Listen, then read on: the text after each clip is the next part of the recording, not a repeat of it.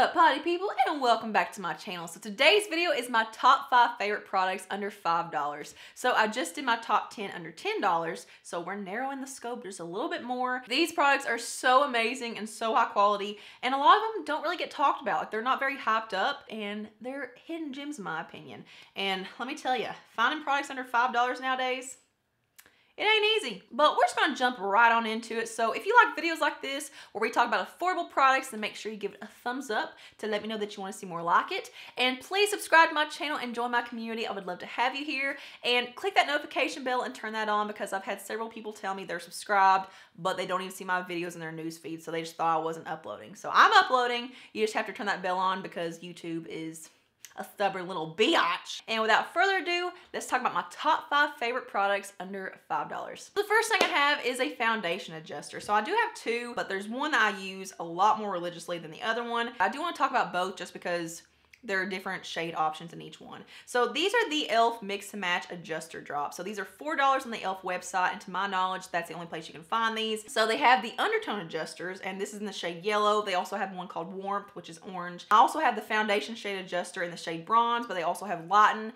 and Deepen. But the yellow is something that I use so religiously because I have like a golden olivey undertone, and to find olivey golden like warmer undertones in the drugstore especially, it's really tricky because they just don't get it right. This is what I like to use to mix in with foundations that are just a little bit too cool or a little bit too neutral. This is awesome for making foundations more gold or more olivey undertone, even though it's not like an actual olive kind of shade mixer. Like, it has like an olivey tint to it. When I say it's pigmented, you literally, like, most of the time I just use whatever residue is left over around the little squeeze tube. Like, most of the time I don't even have to squeeze out more product because it's so pigmented. A little bit goes a very, very long ways. Like, maybe you have a really expensive foundation that only works for your skin tone in the summertime or in the wintertime. You can use products like this, and especially where they're cheap, like, you can make so many uses out of like one foundation or one concealer. Like, they're so beneficial. So I know a lot of people complain about not finding foundations that are perfect for them, or brands that don't have a very inclusive shade range. So I like products like this that kind of make it to where you can pretty much wear whatever. Next thing I have are some lip liners, and these are probably one of my favorite lip liner formulas. I've usually talked about the ColourPop lip liners, which are also very affordable. They're like $5 or $6 as well. I've talked about those so many times though. Like, I've run it in the ground, so I want to show some love to some more lip liners because I use these, if not more, just as much as the ColourPop ones. So this is the NYX Suede Matte Lip Liner. I have so many of these. These are $4. You can find these at Ulta. You can find some shades at Walmart, wherever NYX is sold. Usually I don't like the wooden type pencil like this that you have to sharpen, and it's just, usually they end up being very dry and they tug and they're just not very creamy. These, complete opposite. But I do feel like the Suede Matte formula is a lot better than the original, what is this called? Just the original lip liner formula. Like, this is what the old one looks like, and it's the same thing, same concept. It's just like the wooden pencil. They have pretty shades as well. They have a lot of shades, but these are just so much more creamy, and they have a really, really nice shade selection. They stay put so well, and they're called Suede Matte. I mean, pretty much all lip liners are matte. Like, if you don't like matte lipsticks or anything, don't think that this is going to be super drying and mattifying. Like, all lip liners are matte. But Los Angeles, this one right here, is literally one of the most universally flattering shades, and it's one of those shades that, like, you look at it and you think, oh, I probably couldn't wear anything but like a purple with it or a berry tone lipstick. I wear this with just about everything, whether it be a nude, like a really, really pale nude, or a mauve, a pink, a berry, right up to like a red. I mean, it looks so dark and it looks so off-putting, but it's such a nice shade. You have to give it a shot. Like, give it a chance. I think you'll be very impressed. I got my mom onto a shade like this because she was wearing nudes, like a nude lipstick with like a nude lip liner. And I just don't like nude lipsticks with nude lip liners. Like, I feel like you need more contrast and more definition. I feel like this is the type of shade that would look good on every skin tone, and it's just, like I said, so universally flattering with a lot of different lip shades. And then I also love soft spoken, so it's a tad bit lighter. It's just gonna look good with so many different things like nudes, mauves, pinks, berries. Next up is the Believe Beauty in the Tropics Bronzing Powder in the shade Havana Sunset. This is $5 at Dollar General. Whenever I first started using it, like whenever I first looked at it, it looked really light. This is something that I was gonna use as like a finishing touch, like almost like the Hourglass Ambient Lining Powders, but this is an actual bronzer, so I don't know what I was thinking at that point, but yeah, I actually put this all over my face as a finishing setting powder that day. So yeah, not the best move, but I love this as a bronzer. It is such a pretty color, and it's just, it has a really nice like satiny finish to it. And I know that we've all been accustomed to matte finish bronzers, and that's fine. There's nothing wrong with them. But if you want a really natural sun-kissed, I was out in the sun all day, I was out on the beach, like I got a really nice tan, a satin finish bronzer is the best way to go in my opinion. I love this one. It's not too warm, it's not too cool. It's just a perfect neutral bronzer, and it just gives me such a beautiful warmth. Like, it just makes me look so healthy, and it's not overly pigmented. Like, it's pigmented and it's really soft and smooth, but it's more of a buildable formula, so you really can't go overboard. And here's what it looks like whenever you swatch it. So as you can see, it does have a slight sheen to it, but it's not shimmery. Like, it's not glittery or shimmery. It's not gonna look muddy or anything, but I just love this shade so much. I love this formula. I don't know how inclusive their shade range is, because like I said, whenever I first looked at this, I thought this was like super light.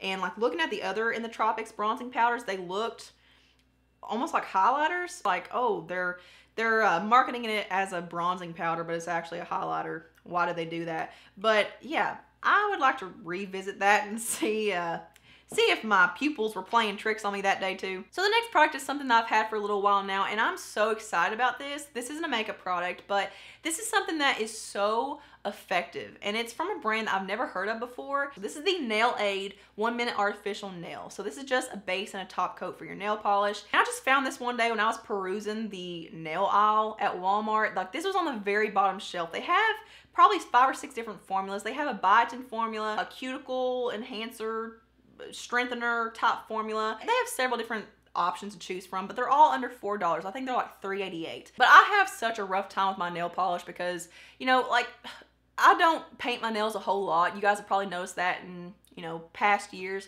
but it's usually because they just chip off so fast, and it's just like, what's the point? And then I also have the problem where I can paint my nails at 6 o'clock in the day, okay? And then, you know, be really, really careful and not, you know, make sure not to hit anything or, you know, bump them into anything. And then I wake up the next day and they have textures all in them. Like, it's like they never completely dry. So the whole claim of this stuff is that it's supposed to give you like the artificial nail look, but in my opinion, it gives you a gel manicure look. It makes your nails so shiny, and its claim is that it's supposed to make them last for up to a week, I think, like 7 days, I'm pretty sure is what it says. I usually end up like chipping them off, like picking them off after like 3 days. That's usually the point where I'm just like, okay, I need a new nail polish. But they would last a lot longer if I didn't pick them off and if I actually applied this the way I was supposed to. So you're supposed to apply like 2 base coats. I'm to the point where I just do 1 now, but you apply 2 base coats, you let each one dry, then you go in with your nail polish, and then you apply this as your top coat as well. Then you're also supposed to apply it periodically, like every 2 days, every 3 days, something like that, to prolong them even more, because if you don't touch them up, like if you don't keep applying top coats every few days, it probably won't last the entire week, or, you know, however long you can get them to last. But not only does it make your nails so shiny and it makes the nail polish like chip free and just very smooth looking, it makes them dry so fast. It doesn't even claim that. Like, there are no claims on it about making your nail polish dry faster, like once you apply it as a top coat, but it makes them dry so fast. And I'll wake up the next day, I won't have the little textures in my nails. They'll look like I just went to the nail salon. Like, this stuff is pure magic. This is actually my 2nd bottle. And the last product I have is something that I know I've talked about so many times on my channel. I've probably beat a dead horse with this, but I also feel like, you know, talking about products repeatedly, it proves that I love them. So these are the ColourPop Pressed Single Eyeshadows. And these, for whatever reason, never get talked about, and it makes me so upset. This is one of my favorite eyeshadow formulas, like if not my absolute favorite formula. These, in my opinion, are better than the formula that's in the palettes that ColourPop makes. It may not be different at all. I just feel like these are pressed differently. I feel like we're kind of at a point where people are more into pre-made palettes now. You know, people aren't really into creating their own palette and single eyeshadows. I love single eyeshadows. Like, I love putting together my own palettes and just being creative. Most of the time with palettes, like pre-made palettes, I like 3, 4, 5 shades, but I don't get use of every single shade. So I love creating my own palettes like this, and this is from Shop Missy, this Z palette, or whatever you want, this empty palette. So it's only like $10 or so, $7, something like that. But it can get expensive, I understand that, but the shades are absolutely beautiful and they're so unique. The formula of ColourPop pressed singles in general, they're so extremely pigmented, but not overly pigmented where it's hard to work with, but they're actually a little bit dry. Like, to the touch, they're a little bit dry, which I like.